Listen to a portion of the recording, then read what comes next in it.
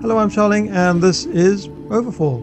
So what is Overfall, you might be asking? Well, it's an indie RPG with strategic turn-based combat with a unique story-driven event system developed by Para Games. And it's quite a unique game in both its presentation and gameplay. You are essentially trying to gather and unite all the different factions in the game, the orcs, the dwarves, the elves, the hollow, I believe there's another one as well, in preparation for the Vaughn, who are basically invading the world through a portal. So you have a certain amount of time in order to level up your guys and build up enough reputation with everyone before the full-out invasion occurs. You can choose two characters at the start of the game, a warrior and a cleric, with different abilities, weapons and artifacts and skills, and these abilities are based off the weapons that they're using. Now with each playthrough you can unlock additional 4 weapons, I believe, with each of these classes, as well as finding new trinkets and new skills for these characters which you can customize when you start the game.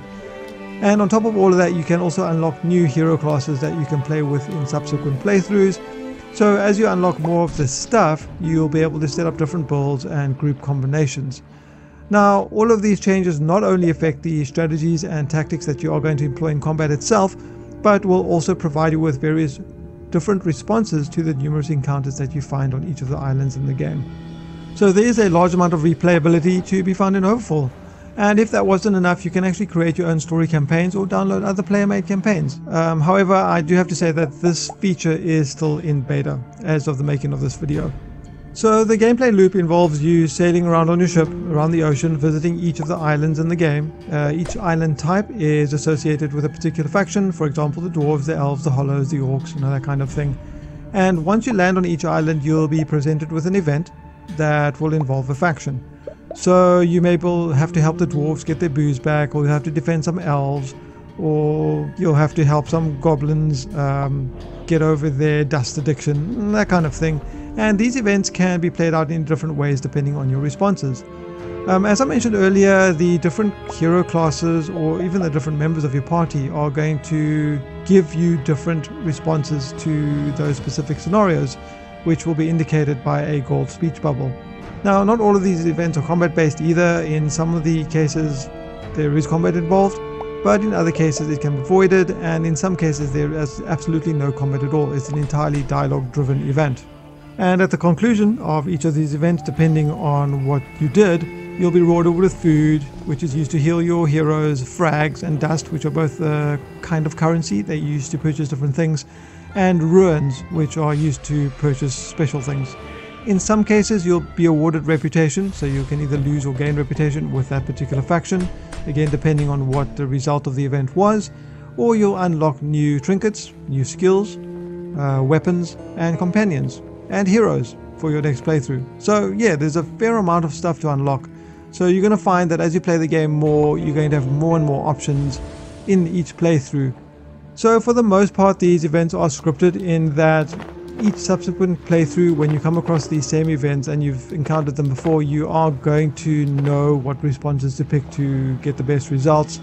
Obviously depending on your party composition, if you have heroes that you didn't have before, you may get different responses that you haven't seen before. But for the most part, they're going to play out the same way. And there are certainly a fair amount of these events. In fact, I think after 7 hours of playing, I'm still seeing events that I've actually never seen before. But all in all, the events are actually pretty good. Some of them are pretty well written, some of them are pretty funny, some of them are callbacks to games or movies and that kind of thing. Not all of them obviously, but the dialogue for the most part is relatively entertaining, and I definitely quite enjoyed that. So you'll basically be making your way around the world doing these events, leveling up your heroes, gaining a reputation and preparing for the invasion of the Vaughn. And you can see at the bottom there's a bar. The game pauses when you're not moving around in your ship, but when you do move, time passes. And obviously as the bar gets through each segment, more and more Vaughn are eventually going to start spawning on the map and more worlds are going to be raised. So the game's going to get harder and harder as you progress further and further.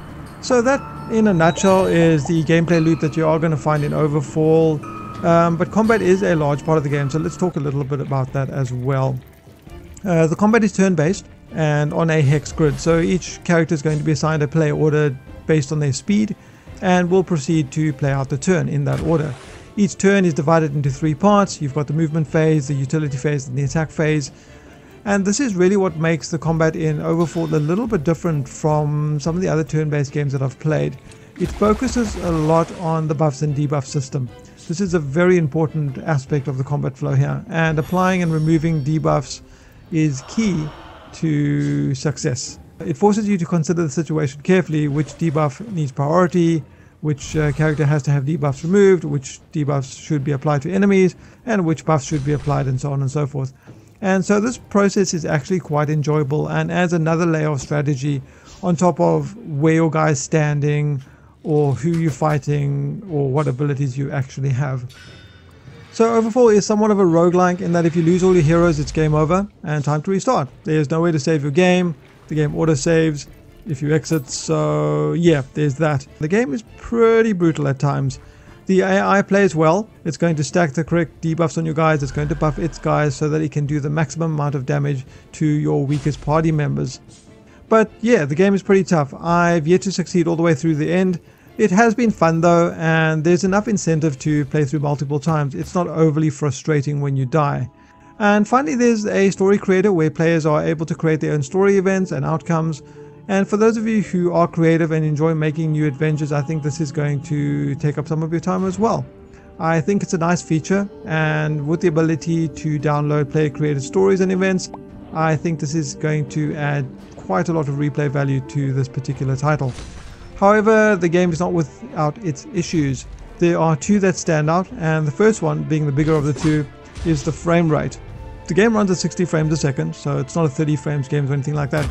But every time an enemy dies or certain effects play on the screen, the frame rate just starts to drop.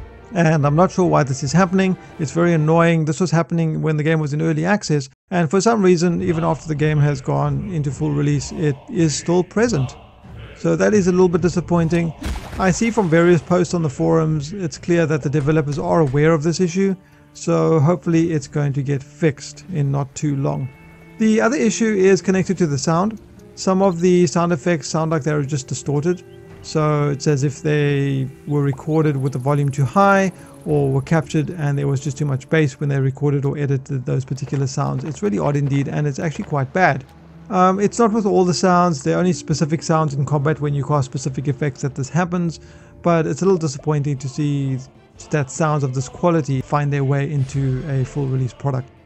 But again, outside of these things, there isn't really anything else that stood out to me as annoying or broken. I didn't have any crashes or black screens or freezes or anything bad like that. For the most part, it's been a solid experience. All in all, Overfall is a very enjoyable game.